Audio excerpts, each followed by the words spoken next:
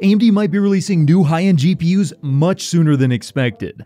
Let's talk about it. Before that, as usual, this video is brought to you by cdkdeals.com, but hold on, because this time they got a special Black Friday deal running that could save you a lot of money. CDK Deals is a website dedicated to getting you the best prices on games and software, and during their Black Friday event, you can finally get rid of that pesky Windows watermark for the lowest price I've seen all year. Look, their Windows 10 and 11 OEM keys are already at a great price, but if you sign up through their mailing list, you can get even more benefits, and when you go to checkout, just use code GPC20 and you can save an additional 30%, bringing the price for Windows 10 all the way down to roughly $16 and Windows 11 for as low as around $22. Also, you can check out securely with PayPal, and once it clears, you should get access to the code in your account as well as your email. In order to activate that new copy, just search Activate under Windows, type in your key, and after a few seconds, you'll see a message notifying you that it worked. So if you want to save big on your next Windows purchase and you want to support the channel, be sure to click the link in the description below. If you've been following tech news, you might have heard the rumor that AMD wouldn't be launching any high-end GPUs until RDNA 5 in 2025, but it looks like things might have changed, as one or more GPUs might actually be releasing potentially as soon as early next year that would be significantly faster than AMD's current flagship RX 7900 XTX, and Nvidia should definitely be worried because the RDNA 4 architecture as a whole seems to be an impressive upgrade over RDNA 3. Now, these rumors all started with a Red Gaming Tech video that he posted not too long ago, and if you don't know, Red Gaming Tech has leaked a number of things about AMD. He's definitely got some inside sources, and in that video, some of that info really shocked me because I was not expecting to see any updates on super high-end AMD GPUs until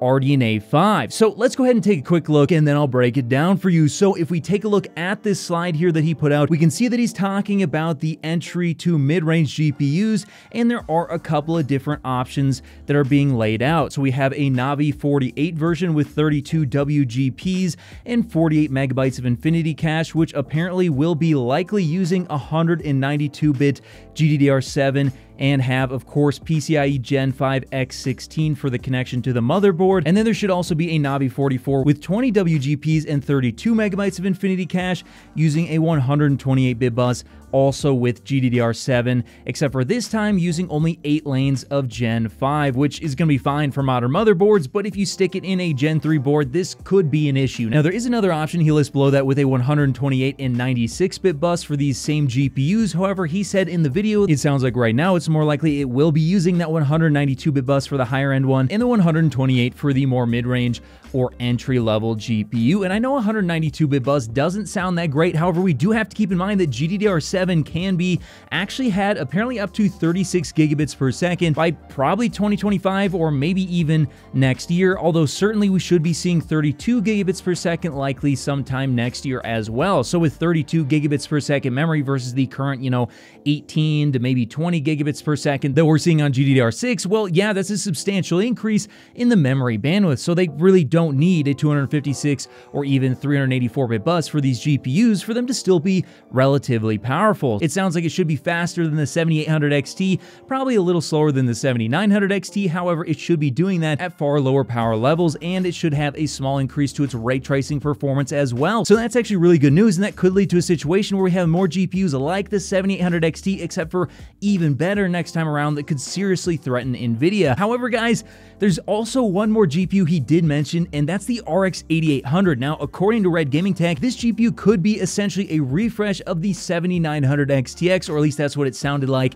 to me. And if that is the case, we could be looking at a GPU which, if it is still based off of the older RDNA 3 architecture, could still get substantially faster if some small tweaks are made, as well as moving it to the N4P process rather than its current 5/6 nanometer combination that's being used. But what exactly would it look like? Well, let's go ahead and take a look at this chart to see just that. So this GPU here would likely be based off of the N4P node, and in terms of the shaders, we'd probably be talking about the same 12,288, as I don't think it makes sense to respin new silicon that would have a significant cost, whereas they can just get a large performance increase from the clock speeds of the core and the memory. And speaking of core clock speeds, I do think you will be seeing 3 gigahertz boost clocks, and you will likely still be seeing GDDR6. Now, it's theoretically possible possible that they could, retune it to use GDDR7, and I'd love to see that, as that would have substantial performance increases, as the RDNA 3 architecture is definitely memory bandwidth limited. However, it does seem fairly unlikely. It's more likely that we will be seeing the 24 gigabits per second Samsung GDDR6 modules, as those should be significantly cheaper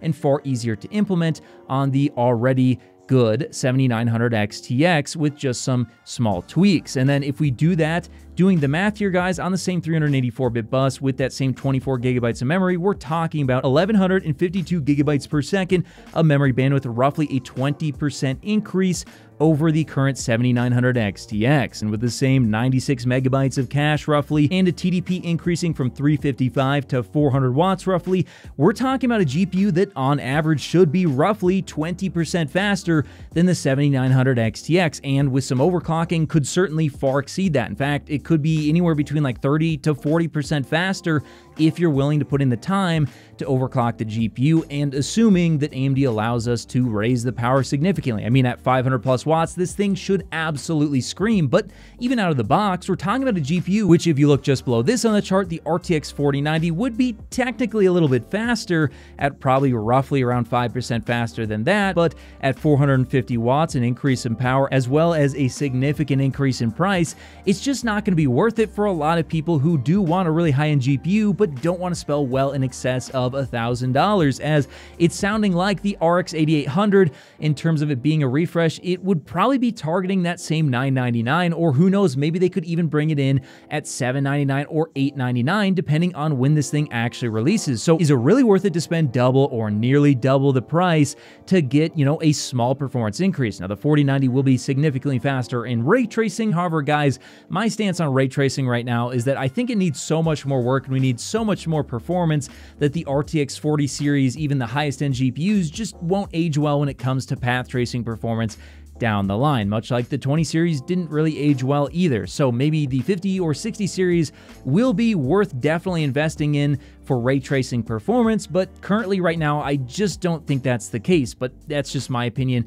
Tell me in the comments if you think differently. But the one advantage Nvidia definitely does have, in my opinion, is DLSS. The question is it worth an additional $600 to $800?